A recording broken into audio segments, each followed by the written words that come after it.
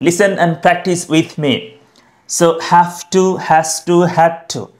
We are going to say have to. আমাকে করতে হবে I have to এরপর do. I have to do. আমাকে করতে হবে I have to do. আমাকে যেতে হবে I have to go. I have to এরপরে go. আমাকে যেতে হবে খেতে হবে I have to eat. I have to eat. আপনারা এগুলো পারেন no problem. আমাকে লিখতে হবে I have to write. আমাকে কাজ করতে হবে I have to work. আমাকে বিক্রি করতে হবে I have to sell. তো এখন এগুলো কি বোঝায় মানে এই কাজটা আমাকে করতে হবে ইটস অব্লিগেটরি মানে এটা একদম আমি একদম বাধ্য এরকম বোঝাচ্ছে এবার দেখেন আমরা প্রশ্ন করব আমরা কি করব কোয়েশ্চেন করব আমাকে কি করতে হবে আমাকে করতে হবে নাকি বলতে হবে do I have to okay do I have to do আমাকে করতে হবে কি do I have to do আমাকে যেতে হবে কি do I have to go do I have to go আমাকে লিখতে হবে কি do I have to write আমরা এখানে প্রশ্ন করছি আমাকে বিক্রি করতে হবে কি do I have to sell do I have to sell আচ্ছা যদি বলি আমাকে করতে হবে না কি বলতে হবে I এরপরে don't এই পাশে হবে কেমন I don't have to do আমাকে করতে হবে না I don't have to do আমাকে এটা করতে হবে না I don't have to do it এটা করতে হবে না কাজটা করতে হবে না I don't have to do the work anything you can say anything whatever you want to okay আচ্ছা এবার আমাকে যেতে হবে কি বলেছিলাম I have to go আমাকে যেতে হবে না কি বলতে হবে I don't have to go আমাকে যেতে হবে না আমাকে কাজ করতে হবে না so I don't have to work আমাকে রান্না করতে হবে না I don't have to cook বাস সবগুলো এরকমই হবে আপনি ভার্ব জানলেই পারবেন অনেকগুলো আপনি সেন্টেন্স মেক করতে পারেন রাইট আচ্ছা এবার আমাকে কি করতে হবে না কি বলতে হবে এই ডোন্টটা আপনাকে আগে বলতে হবে ডোন্ট ঠিক আছে সো ডোন্ট আই হ্যাভ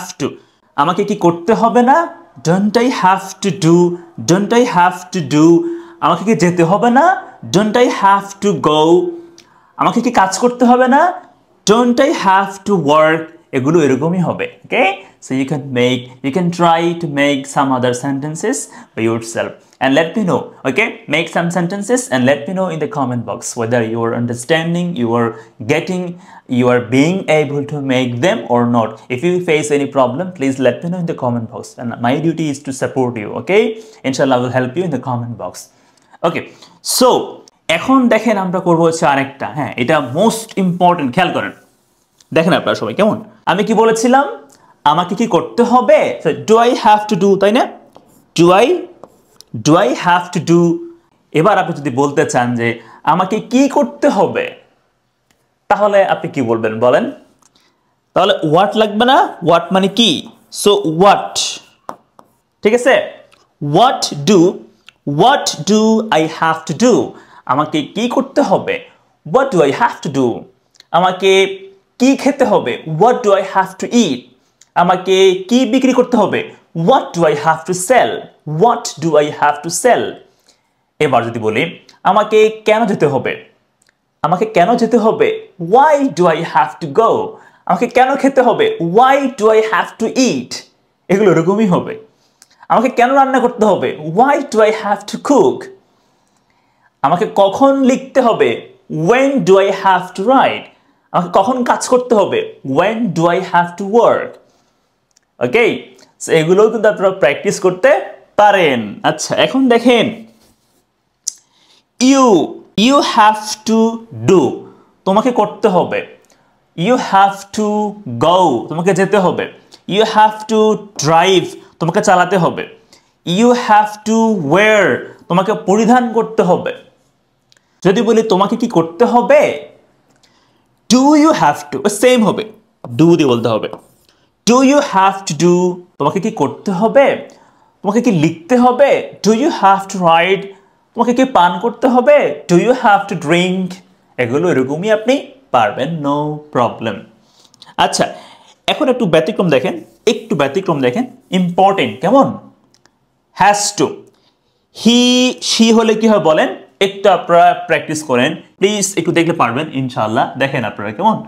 আচ্ছা, এখন যদি আমি বলি, আপনাদেরকে যদি বলি যে আমি যদি হি শি বলি তাহলে কি হবে? হি হ্যাভ টু হয় না, he has to, she has to. Okay, he has to cook, তাকে রান্না করতে হবে, হি হ্যাজ টু কুক। তাকে চালাতে হবে, he has to drive the car. তাকে তৈরি করতে হবে, হি হ্যাজ টু মেক। তাকে নিতে হবে, হি হ্যাজ টু টেক। তার থাকতে হবে, he has to have. Important. ওকে, আমার থাকতে হবে, আই হ্যাভ টু হ্যাভ। আচ্ছা, একটা প্রশ্ন করি, তোমার যোগ্যতা থাকতে হবে, এটা কি হবে বলো তো ইংলিশে? হাউ ক্যান ইউ সে?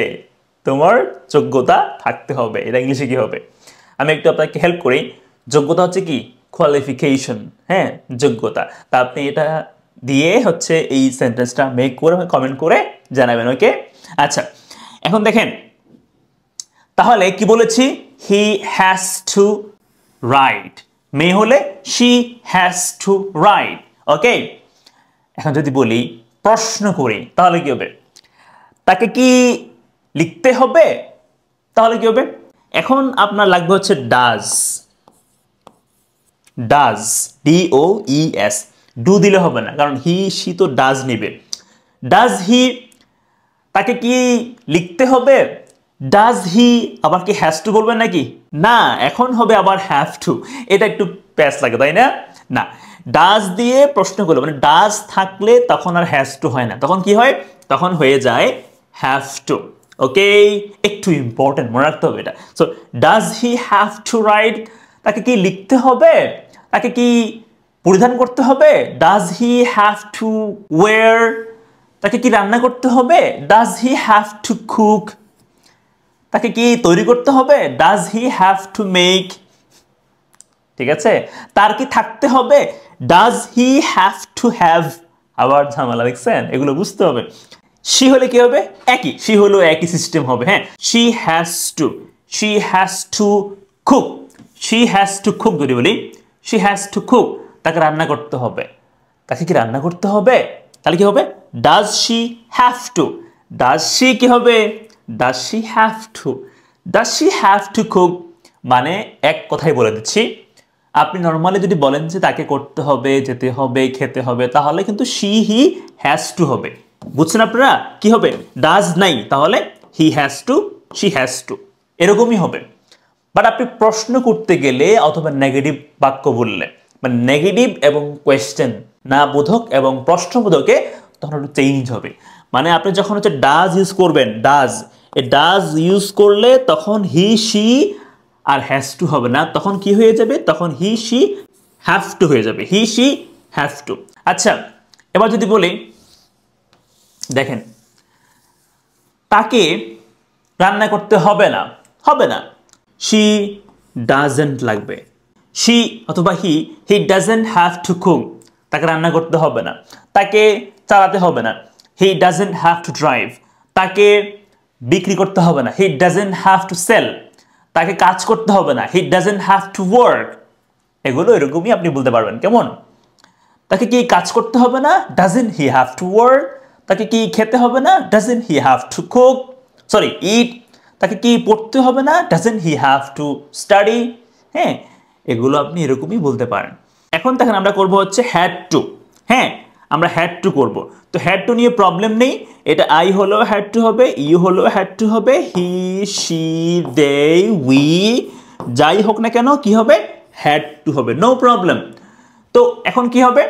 আমাকে লিখতে হয়েছিল, অতীতকাল, বর্তমান না, অতীতকাল, পাস্ট টেন্স বলতে হবে আই হ্যাড টু রাইট। আমাকে লিখতে হয়েছিল, আমাকে বিক্রি করতে হয়েছিল, আই হ্যাড টু সেল। আমাকে কাজ করতে হয়েছিল, আই হ্যাড টু ওয়ার্ক। তা আপনি কিন্তু এগুলো দিয়েও পারেন, কোনো প্রবলেম নেই। তোমাকে বললে ইউ, তাকে বললে হি শি, তাদেরকে বললে they, আমাদেরকে বললে we হবে, আর কোনো ডিফারেন্স এখানে নেই, আপনারা পারবেন। কেমন? আচ্ছা, এখন আমি একটু নেগেটিভ বলে দেই, খেয়াল করেন। আই যদি বলি আমাকে লিখতে হয়নি, অতীতকাল, আমাকে লিখতে হয়নি, তাহলে কেউ বলুন তো, যেহেতু এটা পাস্ট টেন্স, কি লাগবে? বলতে হবে ডিডেন্ট, আই ডিডেন্ট। হ্যাঁ, এখন ডিড বললে কিন্তু আবার ওই হ্যাভ টু হবে না, কি হবে? ডিড টু এর পরে কিন্তু আবার হ্যাভ টু হয়ে যাবে। সো আমাকে লিখতে হয়নি, I didn't have to right. আমাকে কাজ করতে হয়নি, I didn't have to work. তোমাকে বিক্রি করতে হয়নি, you didn't have to sell. তোমাকে রান্না করতে হয়নি, এগুলো সবগুলো অতীতকাল, past tense. So you didn't have to cook, তোমাকে রান্না করতে হয়নি। তোমাকে চালাতে হয়নি, you didn't have to drive. ঠিক আছে, এখন এরপর আপনারা চাইলে কিন্তু অবজেক্টটা অ্যাড করতে পারেন, মানে ওই যে বুকস, ভেজিটেবলস, আপনারা এগুলো পারেন। কেমন? যেমন হচ্ছে আমাকে গাড়িটা চালাতে হয়নি, so I didn't have to drive the car, গাড়িটা চালাতে হয়নি। তাকে কেকটা বানাতে হয়নি, তাহলে কি হবে? She didn't have to make the cake. হ্যাঁ, তাকে কেকটা বানাতে হয়নি। আমাদেরকে সবজি খেতে হয়নি, আমরা মাংস দিয়ে খেয়েছিলাম, সবজি খেতে হয়নি। সো উই, হ্যাঁ উই বলবেন, উই ডিডেন্ট হ্যাভ টু ইট, এখানে আছে, আচ্ছা আমরা এখানে ইট লিখলাম। We didn't have to it vegetables, আমাদেরকে সবজি খেতে হয়নি, খেতে হয়নি। ওকে, আমাদেরকে বইগুলো পড়তে হয়নি, so we didn't have to read, আচ্ছা এখানে নাই। So we didn't have to read the books, আমাদেরকে বইগুলো পড়তে হয়নি। আপনারা কিন্তু চাইলে এটা আরো বড় করতে পারেন। ঠিক আছে, আচ্ছা এবার দেখেন, হ্যাঁ তোমাকে কি রান্না করতে হয়েছিল, তাহলে কি হবে? পাস্ট টেন্স না, তাহলে ডিড লাগবে। So did, did you have to, did you কি হবে? ডিড ইউ বললে কিন্তু কি হবে? যেহেতু ডিড আছে সেহেতু আর হ্যাড টু হবে না, তখন হয়ে যাবে have to. Did you have to work, মানে তোমাকে কি কাজ করতে হয়েছিল, did you have to work. তোমাকে কি রান্না করতে হয়েছিল, did you have to cook. তোমাকে কি তৈরি করতে হয়েছিল, did you have to make.